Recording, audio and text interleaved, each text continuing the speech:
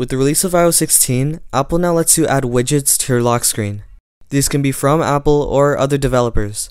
So I found an app that lets you add any app or URL scheme as a widget, so you can add that to your lock screen. So if this works for you, please leave a like and subscribe, and let's start the video.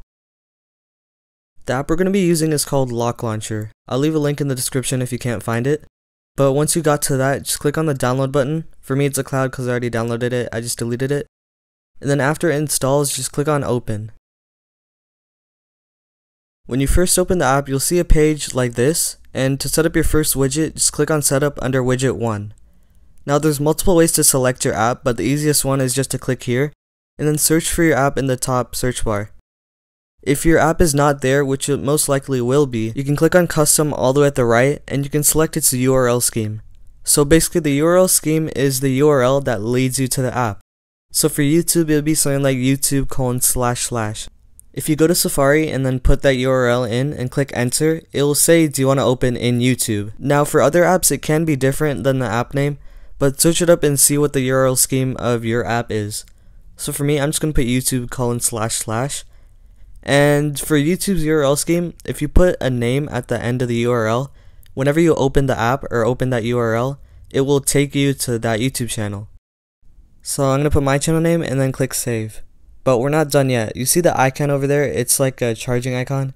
You wouldn't really want that as the logo for your app. So if you want to change that, you can go back into the settings and then choose any icon. You can upload a file too. So now I've selected what icon I want to use for this app. So just to make sure, I'm going to click on the refresh button at the top right so it actually saves. And then we're going to go back to our home screen. Now swipe down to get to your lock screen, and then hold down and then click customize. Then add widgets over here. Then scroll down and find Lock Launcher. Now once you found that, just click on it. And then you should see widget 1 and it'll show the same icon. Now once you're done with that, click on done at the top right and then click save as wallpaper pair. If you don't save it, it won't work. Now this is fully set up, but I'm going to set up another icon. So over here, just click on setup and then choose action. And I'm going to search for Instagram. Now it popped up here. I'm just going to keep the icon as the same thing.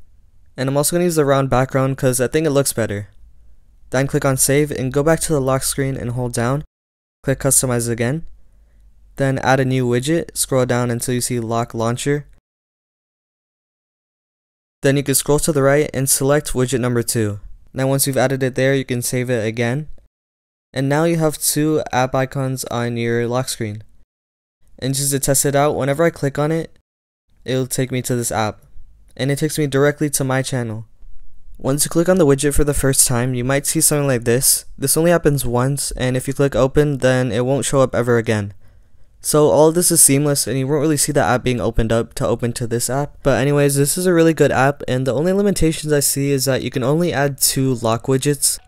If you want to add like up to 8, there's like a $1 purchase. But anyways, that is how you set up apps on your lock screen.